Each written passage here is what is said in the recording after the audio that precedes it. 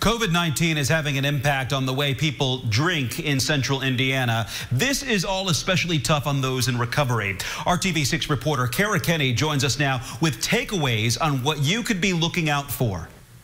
Liquor stores are open. People are isolated at home and they're stressed and bored. Experts say that can cause some people to drink too much.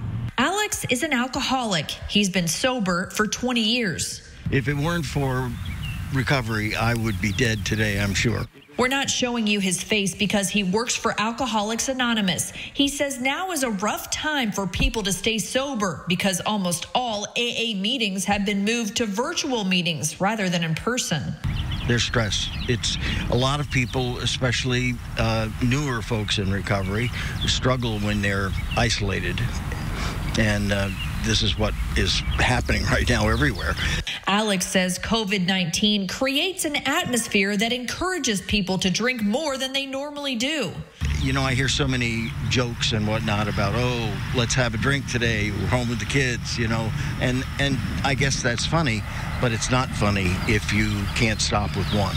So how do you know if there's an issue? Some red flags: if you need a drink to make it through the day, if your drinking is impacting your job or your relationship, or if family and friends mention you should cut back. At this time of social distancing, it's very important to use technology to our benefit.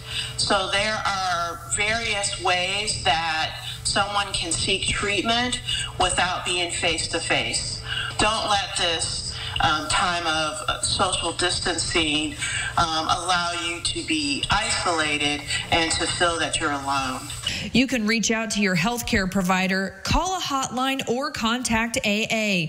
AA is having some meetings in person, but the meetings are limited to the number of people who can attend and people distance from each other. The biggest thing is if you suspect you have a problem, talk to someone.